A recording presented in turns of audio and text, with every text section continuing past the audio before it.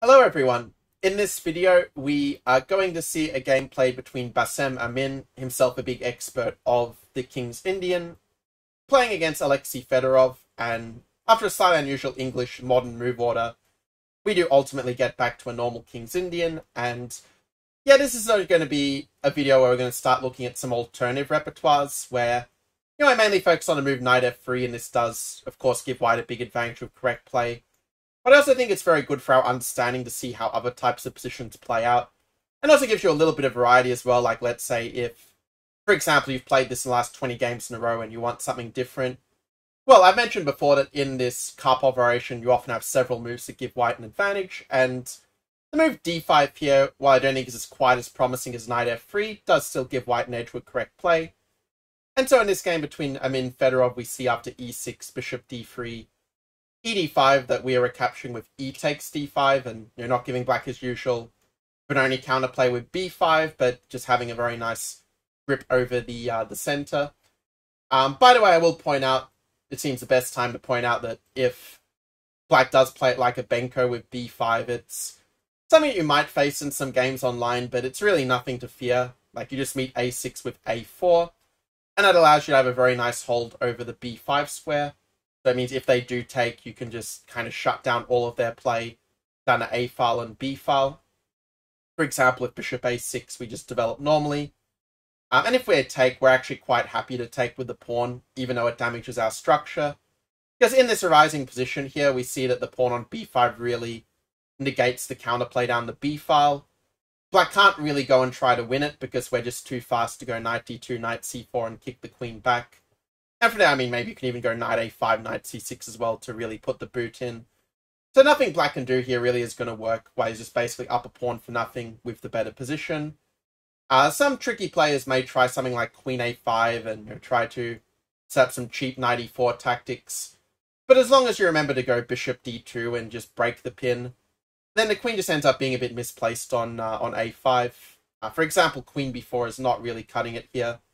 There are many good moves you can play, like even bishop d3 is technically fine. Also queen c2 if you just want to keep these pawns defended and maybe take back in one go on b5. That's also going to give white a pretty nice advantage here.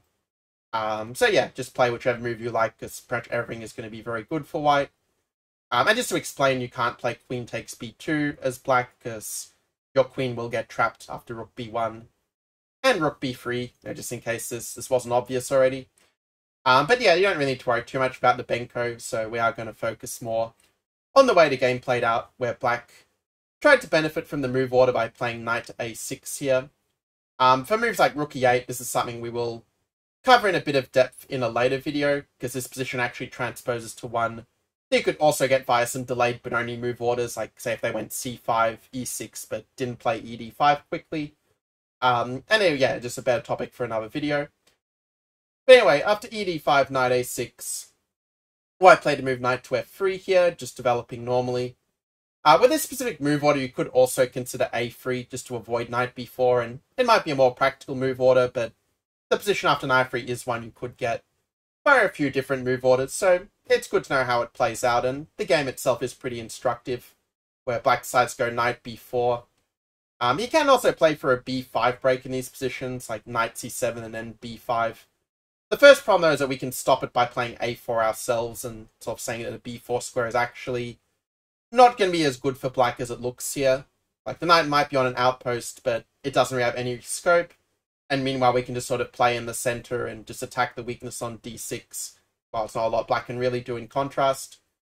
And if black does, say, go b5 first, then, I mean, you can kind of just take the pawn and be better. It's not really working out so well for black, because we are just keeping the d5 pawn alive, queen b3 and bishop c4 and so on.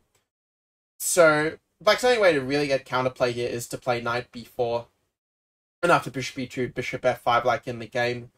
And this leads to a bit of a long forcing variation that, strictly speaking, you don't really need to memorize, because you can avoid it with being a bit clever with the move order, like playing a3 before they go knight b4, as I mentioned before. But I think the rising position is very instructive and worth having a look at. So rook c1, knight e4. This is what black's aiming for, try to get very active play with his bishops, but white is up to the task and plays the move g4.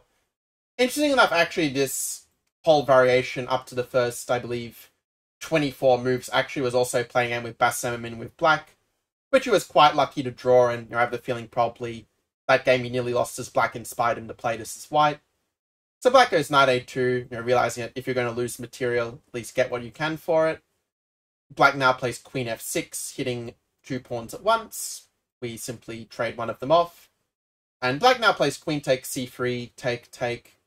And we get actually a fairly typical endgame for this sort of variation, where, materially speaking, black does have 2 pawns and a rook, but a bishop and knight, which does seem like quite a lot.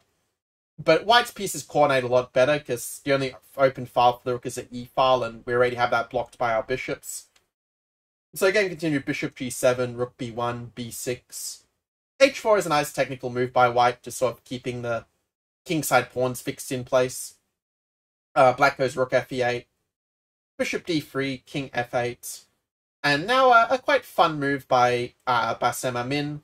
It's not the only move. I mean, playing, for example, bishop f4 and maneuvering to attack the d6 pawn is definitely a very worthwhile plan as well here. But Amin decides to go h5 directly, with the idea that if black does take the pawn, which is the move that he had played in a game as black previously, well then white gets this f5 square for the knight and can really pile the pressure on d6.